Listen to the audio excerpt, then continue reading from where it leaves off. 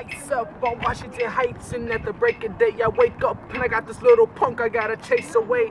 Pop the grate at the crack of dawn, sing while I wipe down the awning. Hey yo, good morning. In the Heights is about these people that they want to get out of, it's called the barrio. They want to get out of the barrio, and they basically live on this block, and this block means so much to them. And it's got this guy's corner store, a salon, a dispatch center, and Abuela's house. And Abuela's like the heart of the story. My name is Hayao Wehab, and I'm playing the role of Nina. This is my first lead role, and it's been a really fun experience. So Nina, she's the daughter of Kevin and Camila Rosario, and she goes to college at Stanford, and she ends up losing her scholarship. So she comes back and she has to tell her family, and she feels like she's disappointing them.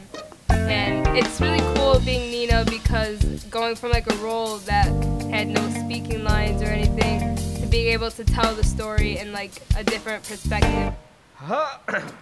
I'm Isaiah Bivens. I play Sonny in The Heights. I am Musa Sherbaji, and I play Graffiti Pete. And In the Heights. And In the Heights. Yes. Working with my best friend and acting with him, you know, as my best friend in the play can be very delightful. We work very well together, using our It's actually really fun. friendship chemistry. Yeah, there's chemistry Improve the show.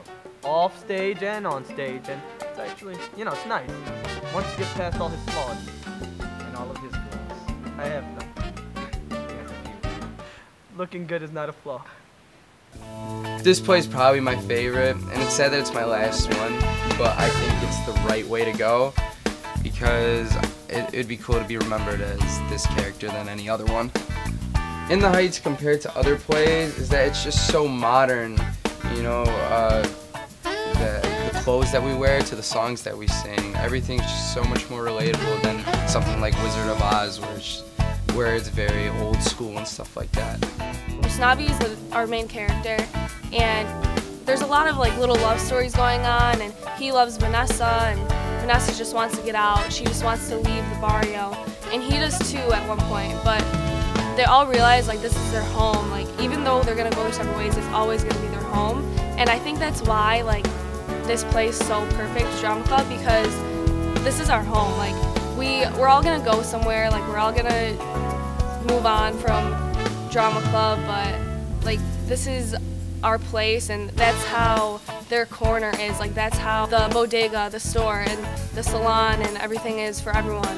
You become best friends with people you never thought you would even be friends with to begin with, and then when you you build a relationship with this person that's like, you know, like they're practically like your sister, practically like your brother, so you're with them all the time. You know, this place is our home. It's really sad to see everyone leave. People are going away to college, people are starting new lives, and you don't want to leave. You know, it's so many memories have been built in this place. I don't want this to be my last show. If I could do this 5 more times, I would. If I could do this for 10 more years, I would. I love it.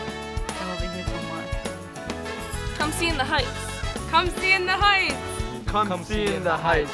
This play is gonna be awesome, so tell your mom, tell your dad, tell your brother, tell your sister, tell your dog, tell your cat, tell your grandma to come to In the Heights, because it's gonna be the best play that Crestwood has ever had, okay?